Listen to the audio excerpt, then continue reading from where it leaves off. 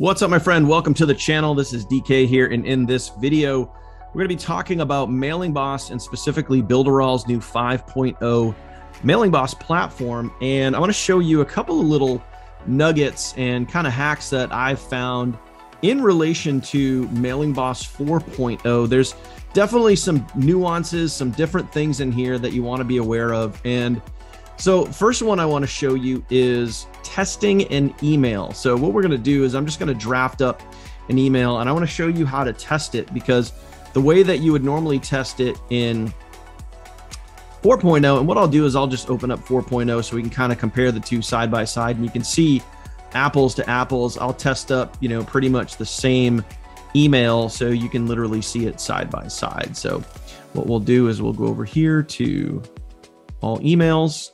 Okay, we'll hit create new. So this will be the old way, and we'll just call this test YouTube.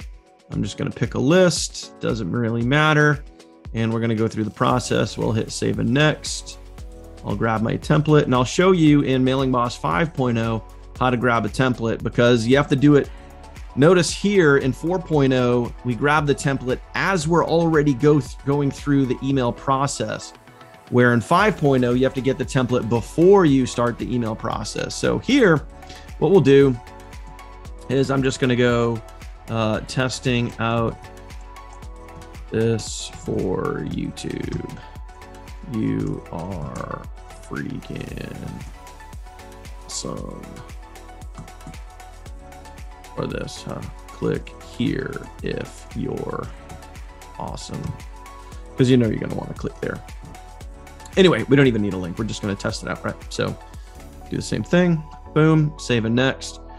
Now, little subject line. We're going to just name that Daniel. Subject line.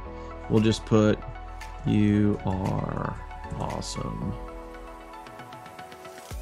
Well, actually, what we'll put is email whatever. I don't even know. We're just making stuff up. YouTube test email. Yeah, there you go. YouTube test email. Doesn't really matter. Anyway, so when we get to this point, this is where you would test in 4.0. And when you go to hit send test email, I know for me, all the other emails that I've used before, they automatically populate, which made it really easy. And then I could just hit send test email, and then boom, that would be off. Now let's go look at it through 5.0, and it's a little bit different. So what we're going to do is we're going to create just a regular broadcast, a straight up campaign or broadcast that we're going to send out to our list. So I'm going to go to email, and then I'm going to go to templates.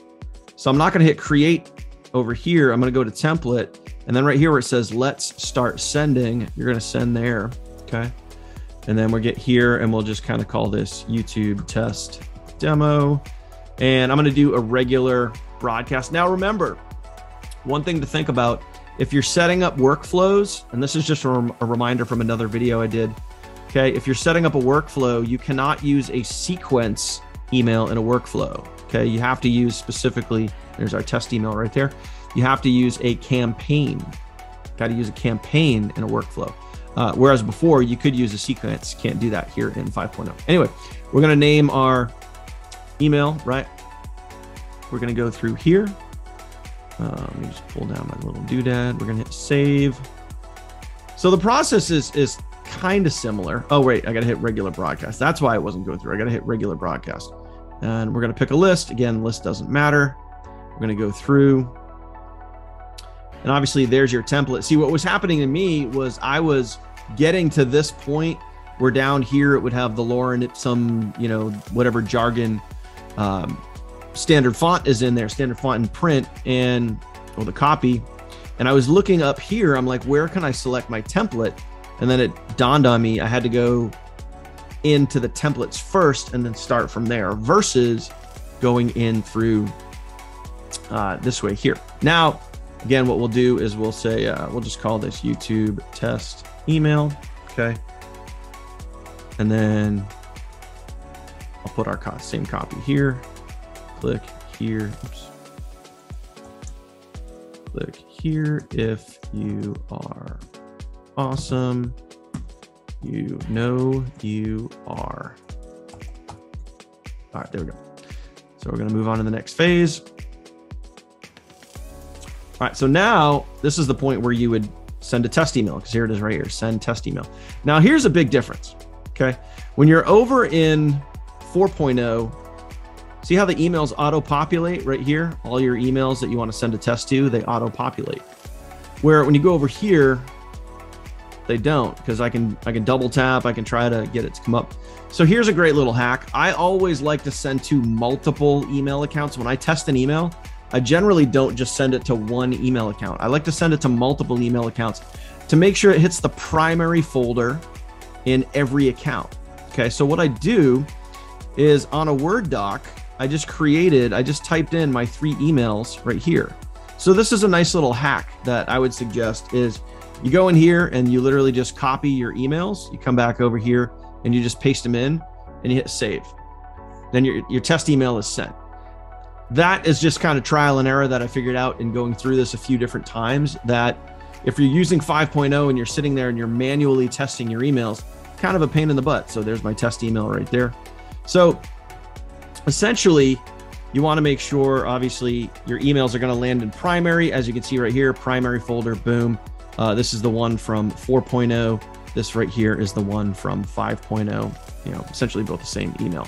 But the whole point is to be able to have some emails, go to a Word document, and then literally just type in all the emails that you want to send to, put a little comma in between each one. Okay, so Daniel J. Cup at Gmail, comma, and then your other ones, save those in there, and then you just copy them and paste them, and then you send your test email off just like that. Pretty simple, pretty easy to do, but just wanted to share that hack with you because, again, that's just something that I learned in going through this process. Now, let me show you one other thing. This part is also a little bit different. We're going to go over searching for a specific email in a list. Now, as an example, and I'll show you the difference here. We're going to go over here and I'm going to go to lists. Okay. I'll show you the way that you would normally search for it. Let's say you're looking for a subscriber, right? You're going to look for a subscriber. I would go over here to one of my bigger lists. And I'm going to go here. And what I'm going to do is I'm going to type in the email. Okay. I'm going to type in my own email and I'll show you, this is where you would normally search for it. This is what it looks like in 4.0. I type in the email, I hit enter, and then boom, you can see it there. Okay. You can see it in there. Looks like someone was trying to use my email here. Whoever Rob Riggs is, Rob Riggs, if you're watching and you're testing my email, no bueno, bro, no bueno. Anyway, we'll just go ahead and remove Rob from my list because nothing worse than when people try to copy or clone you. Pain in the butt.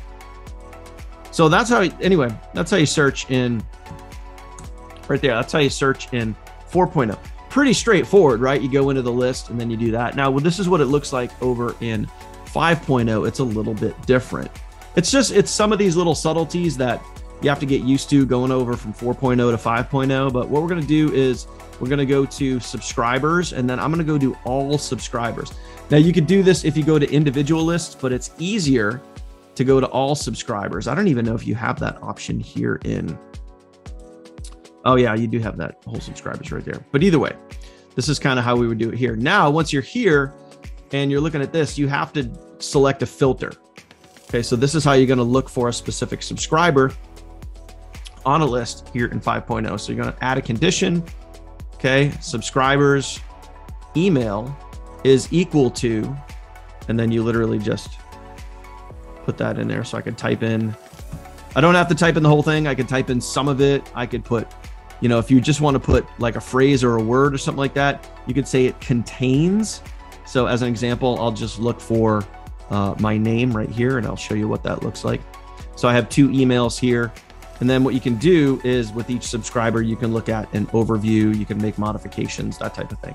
But that's how you search for it in MailingBoss 5.0. So if you have any questions in regards to MailingBoss 5.0, I know for me, it was a little bit of an interesting switch, but as I go through this platform and I continue to find little hacks and nuances and little subtleties and differences between MailingBoss 4.0 and MailingBoss 5.0, I will pop a video out and I will record that for you. If you have any suggestions or want me to cover anything specific inside of MailingBoss 5.0 or anything to do with Builderall in general, do me a favor, drop a comment down below.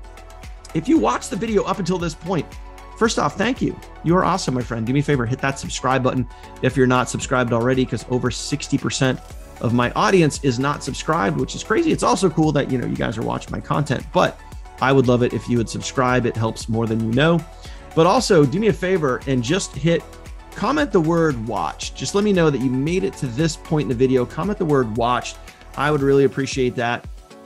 And if you have any feedback or there's anything you want me to cover with Builderall or MailingBoss, do me a favor, make a suggestion down below and I would be happy to shoot a video for you.